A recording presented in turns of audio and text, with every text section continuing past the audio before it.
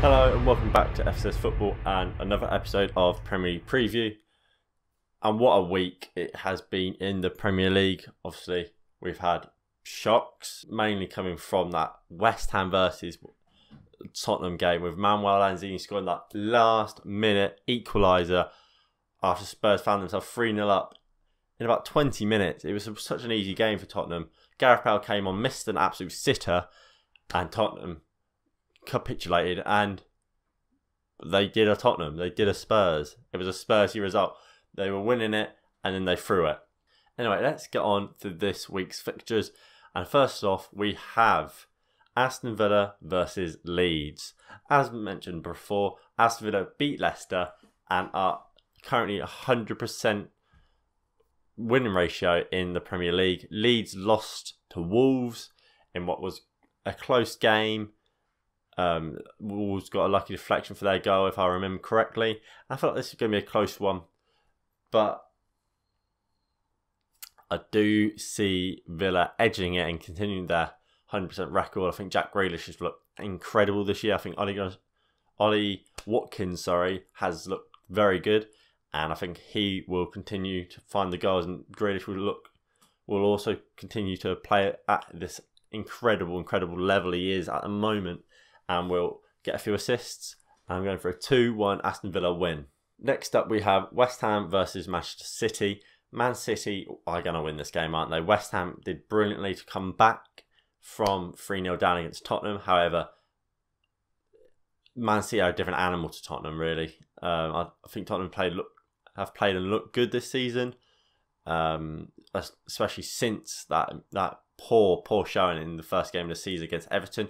They've looked better and they've looked improved. However, they're not a team like Manchester City who can and will just dominate the game, dominate the ball, and can put the goals in past you. And I think they're going to do that. And for all the positives recently for West Ham, the amount of goals they're scoring being the main one, really, I don't see them be able to breach this Manchester City side. They looked good in the Champions League last time out, Man City as well. And I think this is going to be an easy 3-0 victory for the citizens. Fulham versus Crystal Palace. Now, Fulham have looked quite bad. Well, Palace have looked a little uninspiring, but they've not looked terrible. And I think that is why Palace are going to win this game. I think Fulham rely a lot on what Mitrovic does bring, and that is goals. And obviously, you want your striker scoring goals, but I think with the support he needs, he doesn't quite get enough. And because of that, I don't see Fulham be able to win this game. I'm going to go for a 2-0 Crystal Palace win. And I think Michy Batshuayi could get on the goal score sheet. I think he's looked good. That Therese Mitchell at left back has looked fantastic in my opinion. And yeah, like I say, I'm going to go 2-0 Crystal Palace. Michael, but that one's for you, mate. Next, we have the biggest game of the weekend. Manchester United versus Chelsea. And Chelsea coming to this game off the back of a disappointing draw against Sevilla and a disappointing draw against Southampton last time in the league, where they leaked goals. Edouard Mendy, I believe, was back in goal for the Champions League, so he should be back for the Man United game. However, Manchester United, obviously, we just beat Paris Saint-Germain. The watch along for that will be on my channel if you would like to go watch that. And we were incredible against PSG. And we were really good against Newcastle.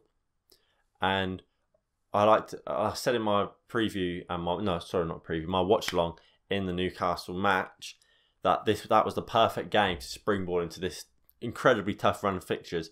And it was that. And I think we're playing well. We're looking good.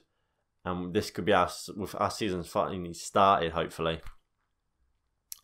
So, if you want to hear more about what I think about this game, make sure you check out my match preview, which will be uploaded tomorrow. Link will be in the description, but I'm going to go for a 2-1 Manchester United win. Liverpool versus Sheffield United.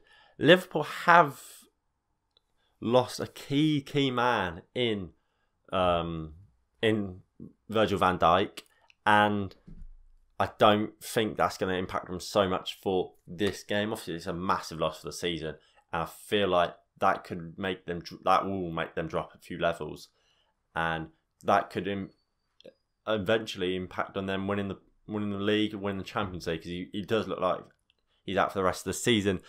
Do I think Jordan Pickford should be retrospectively banned or whatever? No, I don't. Should he be sent off? Yes.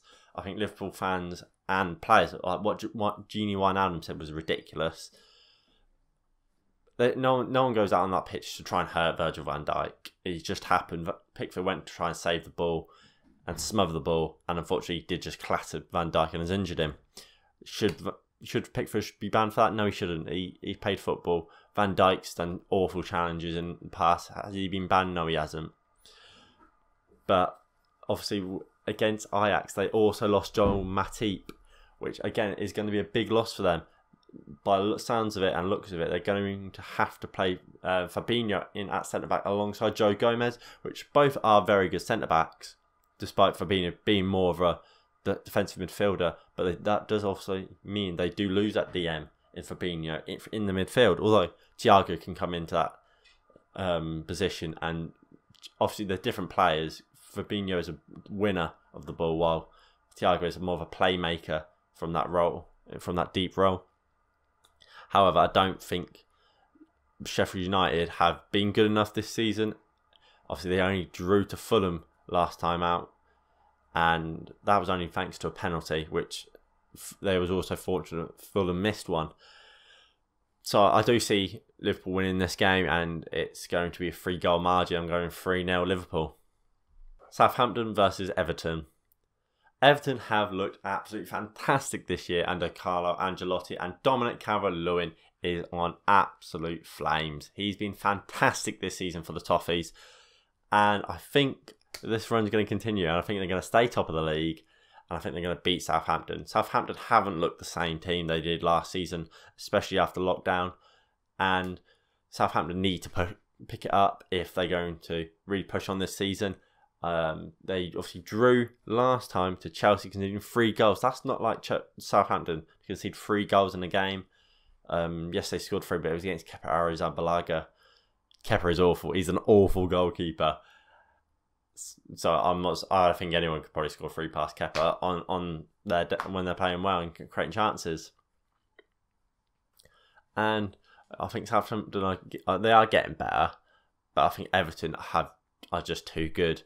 They're going to miss Seamus Coleman. I believe he's still out after obviously he got injured against Liverpool in the Merseyside derby. But obviously they are actually also out without Richarlison and James Rodriguez, aren't they? Richarlison got sent off for a horrific challenge on, was it Thiago? In the Merseyside derby. And James Rodriguez, I believe, is injured. But I am going to still go for that Everton win, and I'm going to go for a 1-0. Wolves versus Newcastle. Wolves beat Leeds last time out. Like I said, it was a fairly close game, and I feel like they were quite lucky to win it. I believe it was a deflected shot that saw Jimenez's effort find the net. However, Newcastle are just terrible. They are a terrible, terrible side. They were terrible last year, and they're terrible this year. The only bright spark I have to say about Newcastle really is that they've got a goal scorer in Callum Wilson, and they've got an absolutely amazing playmaker / winger in Alan Saint-Maximin. And now if they're going to do anything this season, it's going to be thanks to them two absolute brilliant players. And I can see him scoring against Wolves thanks to the brilliance of them two. However, I don't see him winning the game. I'm going to go for 2-1 Wolves win.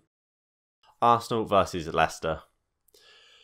Both play in the Europa League tonight or tomorrow. So both aren't going to be fully fit and raring to go at 100%.